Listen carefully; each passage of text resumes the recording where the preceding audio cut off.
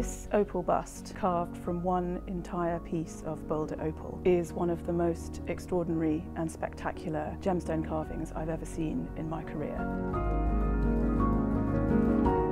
It was carved by the Victorian cameo engraver Wilhelm Schmidt, who invented the technique of carving opal matrix in 1874.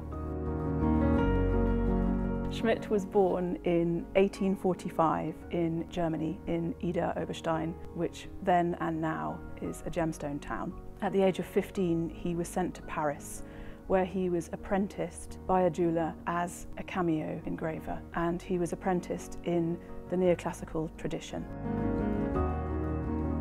Taking a closer look at the object, the head of Mars and the vulture atop his head are carved from one single piece of Boulder opal. Schmidt utilises the layers of the ironstone to reveal these thin layers of precious opal. The whole thing rests on multicoloured agate plinth, which has 4 cameos also by Schmidt. The first one at the front is an idolised goddess. On one side we have Cleopatra, on the other the goddess Minerva, and finally we also have the goddess Isis.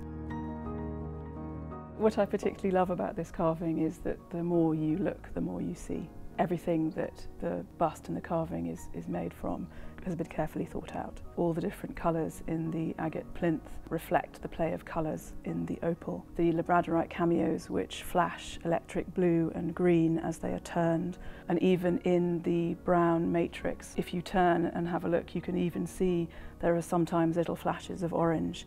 All of this culminates in an exquisite carving by the hand of a master.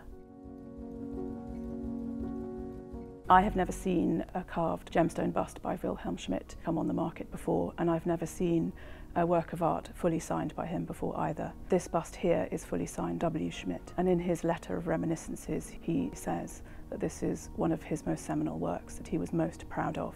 And the fact that the bust is carved from one single piece of opal is extraordinary. With fluctuations of temperature, it can dry out, or with humidity it can crack and spoil. So carving opal in any form is a hazardous undertaking. This fabulous carving is going to be sold in our final New Bond Street sale of the year, London Jewels, on the 1st of December.